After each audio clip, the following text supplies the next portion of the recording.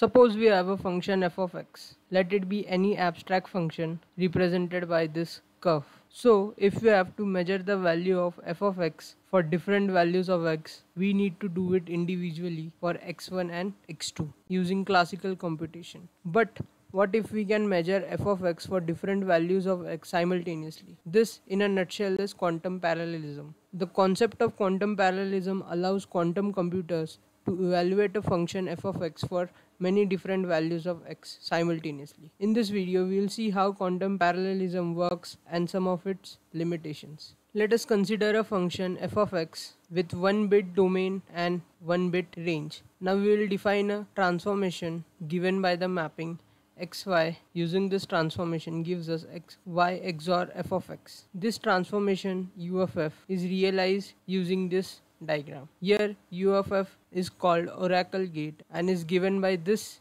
unitary matrix. Now let's see a quantum circuit for evaluating f of 0 and f of 1 simultaneously with the help of this transformation. So this diagram represents the UF transformation where we took x equal to 0 plus 1 by root 2, which is the result of Hadamard operation on 0 state, and y as simply 0 state. One thing to note is that if our y is equal to 0, then y XOR f of x will be equal to f of x. This can be understood using the XOR gate. As we can see from this truth table, for all values of y, the output is the function f of x. And similarly, if y is equal to 1, then y XOR f of x will be equal to f of x complement.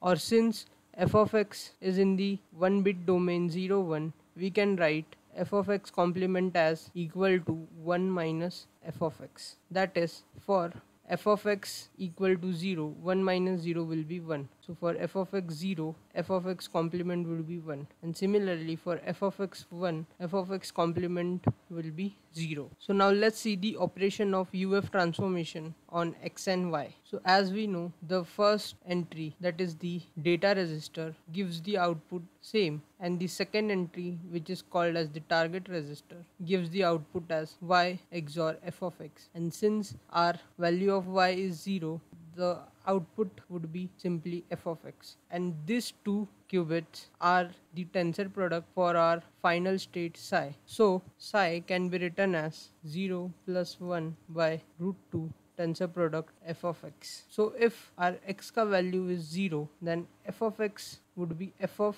0, which is tensor product with our 0 state. Similarly, if our x ka value is 1, then f of x would be f of 1, which is tensor product with the state 1 divided by root 2.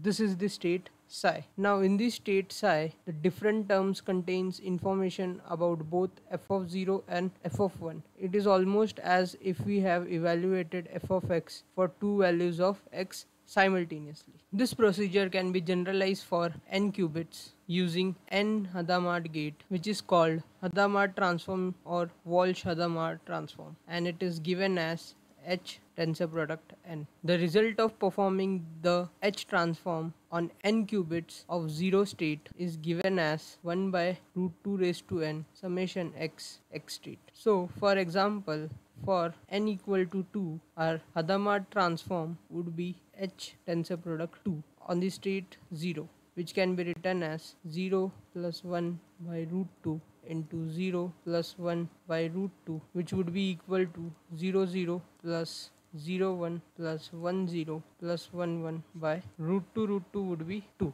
This same result can be evaluated using this general equation. That is, for n equal to 2, all the possible values of x are 0 0 0 1 1 0 and 1 1, since x is 0 1. And so putting all this value of x in this equation and putting the value of n equal to 2, we'll get 1 by 2 summing over all these values of x, which would eventually give us this final result.